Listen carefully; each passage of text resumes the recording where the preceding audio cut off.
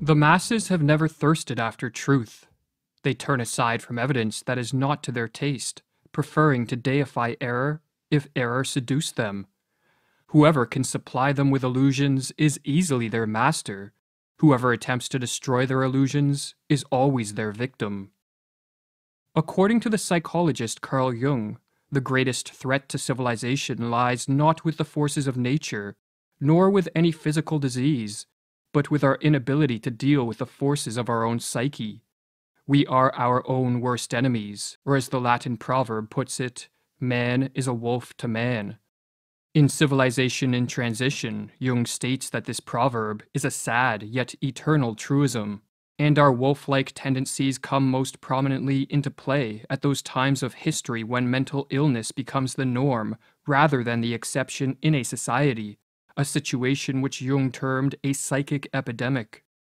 Indeed, it is becoming ever more obvious, he writes, that it is not famine, not earthquakes, not microbes, not cancer, but man himself, who is man's greatest danger to man, for the simple reason that there is no adequate protection against psychic epidemics, which are infinitely more devastating than the worst of natural catastrophes.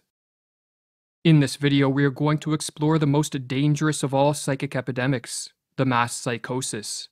A mass psychosis is an epidemic of madness, and it occurs when a large portion of a society loses touch with reality and descends into delusions. Such a phenomenon is not a thing of fiction. Two examples of mass psychoses are the American and European witch hunts of the 16th and 17th centuries, and the rise of totalitarianism in the 20th century. During the witch hunts, thousands of individuals, mostly women, were killed, not for any crimes they committed, but because they became the scapegoats of societies gone mad. In some Swiss villages, writes Francis Hill, there were scarcely any women left alive after the frenzy had finally burned itself out. When a mass psychosis occurs, the results are devastating. Jung studied this phenomenon and wrote that the individuals who make up the infected society become morally and spiritually inferior. They sink unconsciously to an inferior intellectual level. They become more unreasonable, irresponsible, emotional, erratic, and unreliable, and worst of all, crimes the individual alone could never stand are freely committed by the group smitten by madness. What makes matters worse is that those suffering from a mass psychosis are unaware of what is occurring. For just as an individual gone mad cannot step out of his mind to observe the errors in his ways, so too there is no Archimedean point from which those living through a mass psychosis can observe their collective madness. But what causes a mass psychosis? To answer this question, we must first explore what drives an individual mad. While there are many potential triggers of madness, such as an excessive use of drugs or alcohol, brain injuries, and other illnesses, these physical causes will not concern us here.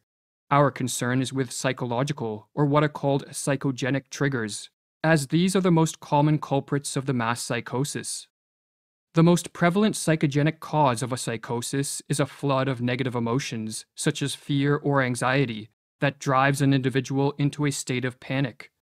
When in a state of panic, an individual will naturally seek relief, as it is too mentally and physically draining to subsist in this hyper-emotional state. While escaping from the state of panic can be accomplished through adaptive means, such as facing up to and defeating the fear-generating threat, another way to escape is to undergo a psychotic break. A psychotic break is not a descent into a state of greater disorder, as many believe, but a reordering of one's experiential world, which blends fact and fiction, or delusions and reality, in a way that helps end the feelings of panic. Silvano Arietti, one of the 20th century's foremost authorities on schizophrenia, explains the psychogenic steps that lead to madness. Firstly, there is the phase of panic, when the patient starts to perceive things in a different way, is frightened on account of it, appears confused, and does not know how to explain the strange things that are happening. The next step is what Arietti calls a phase of psychotic insight, whereby an individual succeeds in putting things together by devising a pathological way of seeing reality which allows him to explain his abnormal experiences. The phenomenon is called insight, because the patient finally sees meaning and relations in his experiences. But the insight is psychotic, because it is based on delusions, not on adaptive and life-promoting ways of relating to whatever threats precipitated the panic. The delusions, in other words, allow the panic-stricken individual to escape from the flood of negative emotions, but at the cost of losing touch with reality, and for this reason, Arrietty says that a psychotic break can be viewed as an abnormal way of dealing with an extreme state of anxiety. If a panic-triggering flood of negative emotions in a weak and vulnerable individual can trigger a psychotic break, then a mass psychosis can result when a population of weak and vulnerable individuals is driven into a state of panic by threats real, imagined, or fabricated. But as delusions can take many forms, and as madness can manifest in countless ways, the specific manner in which a mass psychosis unfolds will differ based on the historical and cultural context of the infected society. But in the modern era, it is the mass psychosis of totalitarianism that appears to be the greatest threat. Totalitarianism, writes Arthur Versluis, is the modern phenomenon of total centralized state power, coupled with the obliteration of individual human rights. In the totalized state, there are those in power, and there are the objectified masses, the victims. In a totalitarian society, the population is divided into two groups, the rulers and the ruled, and both groups undergo a pathological transformation. The rulers are elevated to an almost godlike status, which is diametrically opposed to our nature as imperfect beings who are easily corrupted by power. The masses, on the other hand, are transformed into the dependent subjects of these pathological rulers and take on a psychologically regressed and childlike status. Hannah Arendt, one of the 20th century's preeminent scholars of this form of rule, called totalitarianism an attempted transformation of human nature itself. But this attempted transformation only turns sound minds into sick minds, for as the Dutch medical doctor who studied the mental effects of living under totalitarianism wrote, "There is in fact much that is comparable between the strange reactions of the citizens of totalitarianism and their culture as a whole, on the one hand, and the reactions of the sick schizophrenic on the other. The social transformation that unfolds under totalitarianism is built upon and sustained by delusions. For only deluded men and women regress to the childlike status of obedient and submissive subjects, and hand over complete control of their lives to politicians and bureaucrats. Only a deluded ruling class will believe that they possess the knowledge, wisdom, and acumen to completely control society in a top-down manner. And only when under the spell of delusions would anyone believe that a society composed of power-hungry rulers on the one hand, and a psychologically regressed population on the other, will lead to anything other than mass suffering and social ruin. But what triggers the psychosis of totalitarianism? As was explored in the previous video of this series, the mass psychosis of totalitarianism begins in a society's ruling class. The individuals that make up this class, be it politicians, bureaucrats, or crony capitalists, are very prone to delusions that augment their power, and no delusion is more attractive to the power-hungry than the delusion that they can and should control and dominate a society. When a ruling elite becomes possessed by a political ideology of this sort, be it communism, fascism, or technocracy, the next step is to induce a population into accepting their rule by infecting them with the mass psychosis of totalitarianism. This psychosis has been induced many times throughout history, and as Mirlu explains, it is simply a question of reorganizing and manipulating collective feelings in the proper way. The general method by which the members of a ruling elite can accomplish this end is called menticide, with the etymology of this word being a killing of the mind. And as Mirlu further explains, menticide is an old crime against the human mind and spirit, but systematized anew. It is an organized system of psychological intervention and judicial perversion through which a ruling class can imprint their own opportunistic thoughts upon the minds of those they plan to use and destroy. Priming a population for the crime of menticide begins with the sowing of fear. When an individual is flooded with negative emotions, such as fear or anxiety, he or she is very susceptible to a descent into the delusions of madness.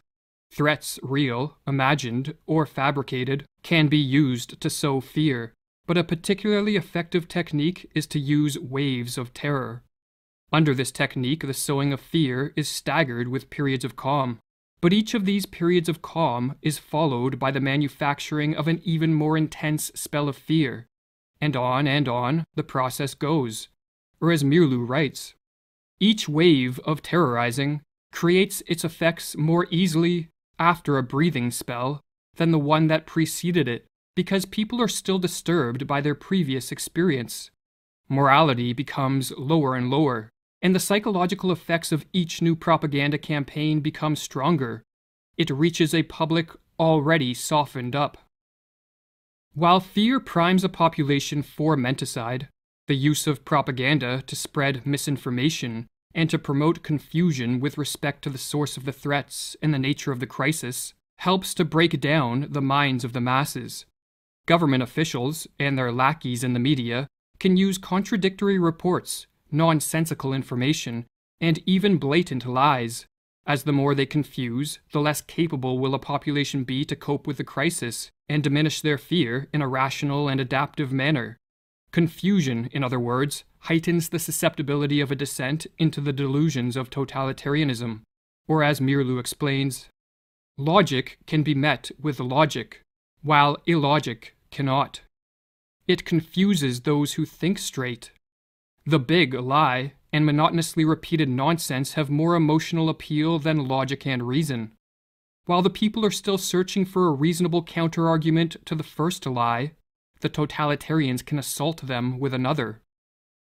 Never before in history have such effective means existed to manipulate a society into the psychosis of totalitarianism. Smartphones and social media, television and the internet, all in conjunction with algorithms that quickly censor the flow of unwanted information, allow those in power to easily assault the minds of the masses. What is more, the addictive nature of these technologies means that many people voluntarily subject themselves to the ruling elite's propaganda with a remarkable frequency. Modern technology, explains Mirlu, teaches man to take for granted the world he is looking at. He takes no time to retreat and reflect. Technology lures him on, dropping him into its wheels and movements. No rest, no meditation, no reflection, no conversation. The senses are continually overloaded with stimuli. Man doesn't learn to question his world anymore. The screen offers him answers, ready-made. But there is a further step the would-be totalitarian rulers can take to increase the chance of a totalitarian psychosis, and this is to isolate the victims and to disrupt normal social interactions. When alone and lacking normal interactions with friends, family, and co-workers, an individual becomes far more susceptible to delusions for several reasons. Firstly, they lose contact with the corrective force of the positive example, for not everyone is tricked by the machinations of the ruling elite, and the individuals who see through the propaganda can help free others from the menticidal assault. If, however, isolation is enforced, the power of these positive examples greatly diminishes. But another reason that isolation increases the efficacy of menticide is because, like many other species, human beings are more easily conditioned into new patterns of thought and behavior when isolated. Or as Mirlu explains with regards to the physiologist Ivan Pavlov's work on behavioral conditioning, Pavlov made another significant discovery. The conditioned reflex could be developed most easily in a quiet laboratory with a minimum of disturbing stimuli. Every trainer of animals knows this from his own experience. Isolation and the patient repetition of stimuli are required to tame wild animals. The totalitarians have followed this rule. They know that they can condition their political victims most quickly if they are kept in isolation. Alone, confused, and battered by waves of terror, a population under an attack of menticide descends into a hopeless and vulnerable state. The never-ending stream of propaganda turns minds once capable of rational thought into playhouses of irrational forces. And with chaos swirling around them and within them, the masses crave a return to a more ordered world. The would-be totalitarians can now take the decisive step. They can offer a way out and a return to order in a world that seems to be moving rapidly in the opposite direction. But all this comes at a price. The masses must give up their freedom and cede control of all aspects of life to the ruling elite. They must relinquish their capacity to be self-reliant individuals who are responsible for their own lives, and become submissive and obedient subjects. The masses, in other words, must descend into the delusions of the totalitarian psychosis. The totalitarian systems of the 20th century represent a kind of collective psychosis. Whether gradually or suddenly, reason and common human decency are no longer possible in such a system. There is only a pervasive atmosphere of terror and a projection of the enemy, imagined to be in our midst. Thus society turns on itself, urged on by the ruling authorities. But the order of a totalitarian world is a pathological order. By enforcing a strict conformity and requiring a blind obedience from the citizenry, totalitarianism rids the world of the spontaneity that produces many of life's joys, and the creativity that drives society forward. The total control of this form of rule, no matter under what name it is branded, be it rule by scientists and doctors, politicians and bureaucrats, or a dictator, breeds stagnation, destruction, and death on a mass scale. And so perhaps the most important question facing the world is how can totalitarianism be prevented? And if a society has been induced into the early stages of this mass psychosis, can the effects be reversed? While one can never be sure of the prognosis of a collective madness, there are steps that can be taken to help effectuate a cure. This task, however, necessitates many different approaches from many different people. For just as the menticidal attack is multi-pronged, so too must be the counterattack. According to Carl Jung, for those of us who wish to help return sanity to an insane world, the first step is to bring order to our own minds and to live in a way that provides inspiration for others to follow.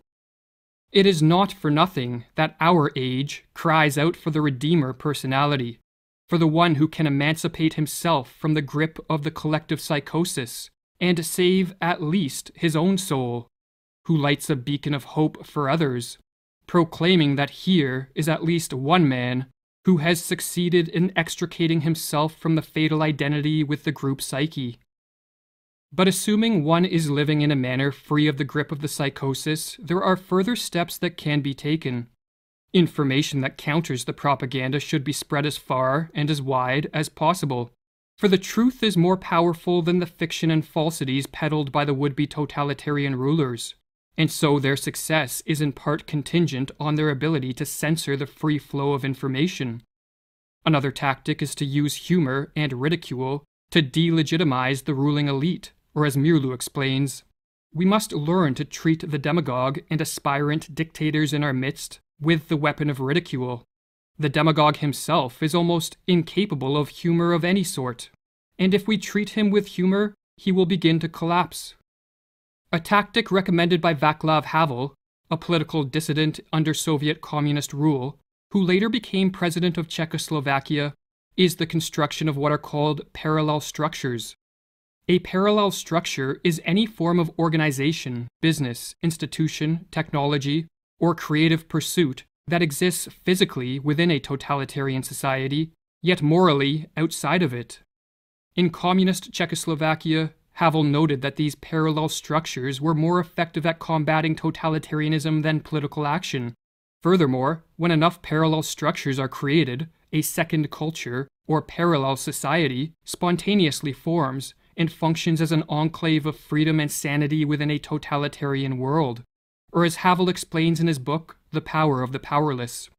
What else are parallel structures than an area where a different life can be lived?